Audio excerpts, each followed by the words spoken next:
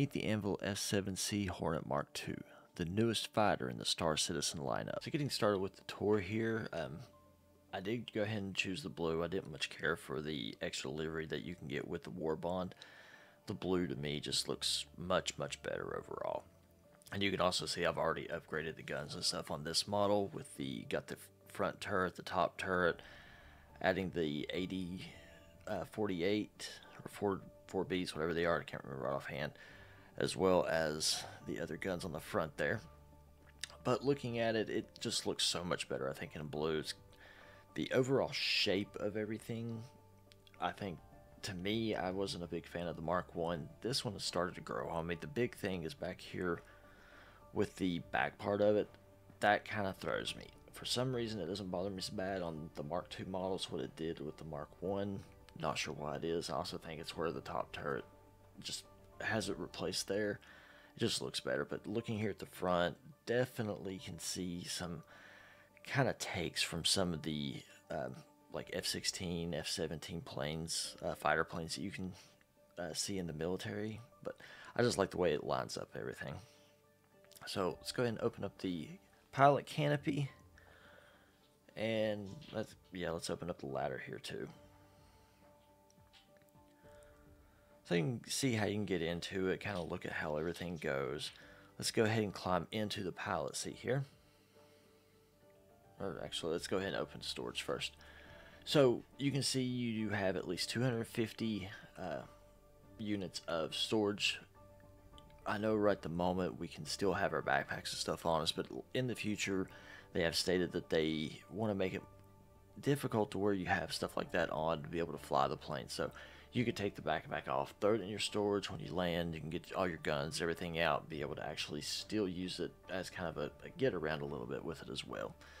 So that will make it to where you have some options with this ship. It's not just, oh, let me go be a gunner or a ship, just go all out, not have to worry about it taking anything with me. You can use a lot of this to be able to store extra stuff while you're there. So let's get into the ship here now.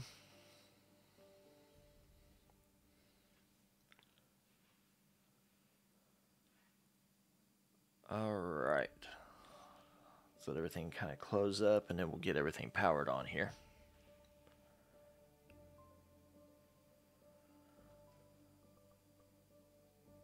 Okay, so as it's all powering up, we'll kind of look around. We do have, of course, some different buttons and stuff here. Not a lot of interactivity here, but we do have the exit ship option here. We've got all of our MFDs and stuff kind of in the middle. Joystick controls over here on the right hand side. Same thing, not a whole lot here, but we do have the power off. And then we have the engine on off here as well. Alright, going back to kind of the center area here. We got opening pilot canopies. We can of course open the ladder. A few different things here. And I'm not really sure what I just hit, but okay. We'll just... this is the hanger test to make sure that everything works correctly whenever you eject. And yeah,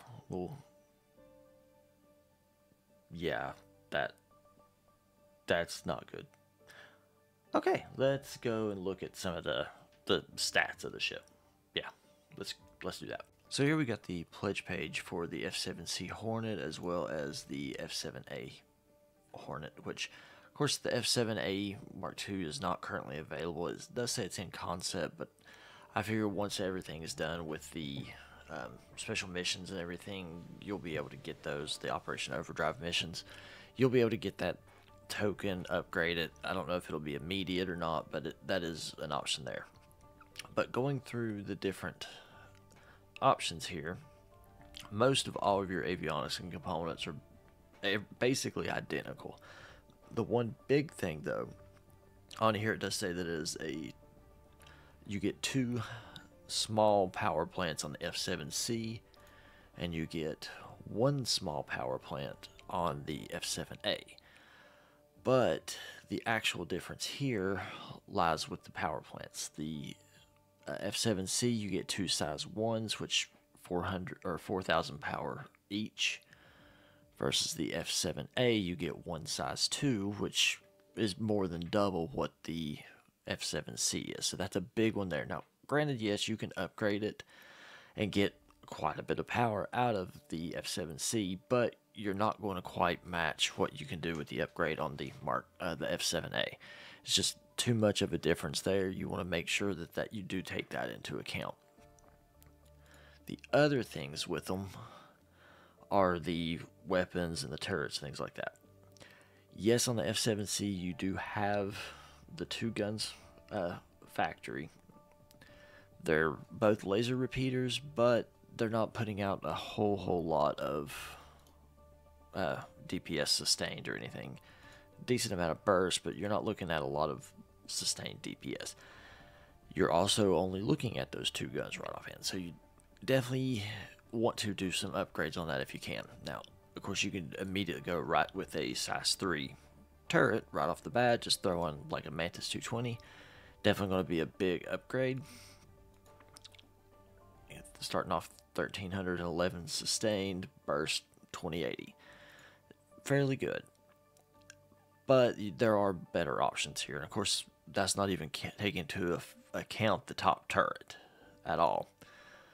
So, the 7A, of course, you've already got your front turret, you've got all your turrets, and you've got the wing turrets there, or the wing guns there as well. It's already right off the bat a huge difference. 3,344 DPS, bursting at 4,700. Now, if you go and change everything out, is where it kind of starts getting a little bit of fun. I, of course, went on Reddit, just one of the random ones I found, said to do 380 48s and 2 yellow jackets or deadbolts, either one, onto it. That's all ballistic damage, and it'll start filling up all these here. Now, this isn't taking into account any of the missiles or anything, but it gives you a definite idea of what you can do with these ships. So if we go and assign all this, and I'll run through it all. So after adding some guns that I used on the Reddit page that I found, kind of getting an idea of what can be done, this still may not be the best option, but it worked for me when I was messing around with it. Adding the S7C nose turret instead of just the gun onto it will allow you to add the 2 yellow jackets, which right off the bat there's 1088 sustained DPS. Switching out the SCU pack for the specialty Veripack S5, which will allow you to add a size 4 gun currently, which all this may change in the future as well. Might be able to add bigger guns there. I know I'd heard something to mention whenever the new combat changes and everything comes into play. This all may change, so just take it with a grain of salt for the time being. But switching out everything else for the 84B ballistic Gatlings, and of course the 2 yellow jackets, you're looking right off the bat at a huge jump up to 51,000, almost 5,200, or 5,100, almost 5,200 sustained DPS, and burst is the same, which is extraordinarily high considering what you started off with. Now, if you switch over to the F7A, kind of adjusting the guns there with the Mantises and the 84Bs there, you still have more there, but you're looking at a lot of more of a difference between them. 5933 versus the basically 5,200. Still a decent amount, but it's not nearly as much of a huge jump between them as what it originally was. So you can, if you don't have the capability or are unable to do the Operation Overdrive missions, I'm not always in with other people that I normally play with, so it can be sometimes hard to be able to do those. You can still get the F7C up quite a bit. Now, to get this ship right off the bat, you're looking at $160 war bond or $175 store credit or without being a war bond. So it does give you some options. I'm not telling you to go out and buy the ship because it's your money, do what you want to do with it. You will be able to earn this in game at a later time as well. Usually it's about 3 months, or when the next patch drops is usually when you can actually get the ship in game. So that's entirely up to you, however you want to go about doing it. But you can see that it is definitely an excellent ship to work with. Use it to your advantage. You'll be able to do quite a bit of things.